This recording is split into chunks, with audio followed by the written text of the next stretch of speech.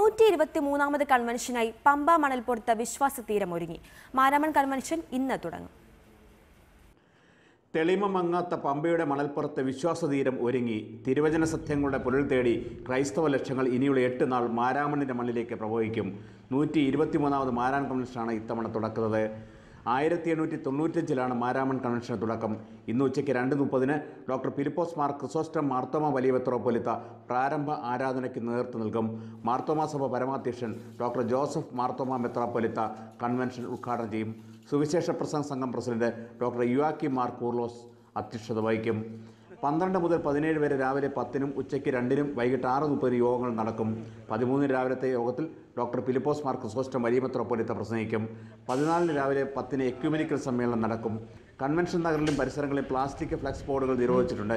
കൺവെൻഷന് എല്ലാ ഒരുക്കങ്ങളും പൂർത്തിയായതായി സംഘാടക സമിതി ഭാരവാഹികൾ അറിയിച്ചു. പ്രത്യേകിച്ച് വാട്ടർ അതോറിറ്റിയുടെ ഒരു ശുദ്ധജല പ്ലാന്റ് ഇവിടെ പ്രവർത്തിക്കുന്നു.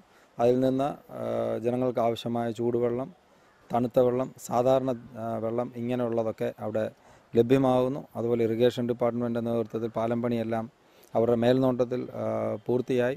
KSRTCയുടെ വിവിധ സ്ഥലങ്ങളിലേക്കുള്ള യാത്രാ ക്രമീകരണങ്ങൾ അവർ ചെയ്തുവെന്ന് അറിയിച്ചു.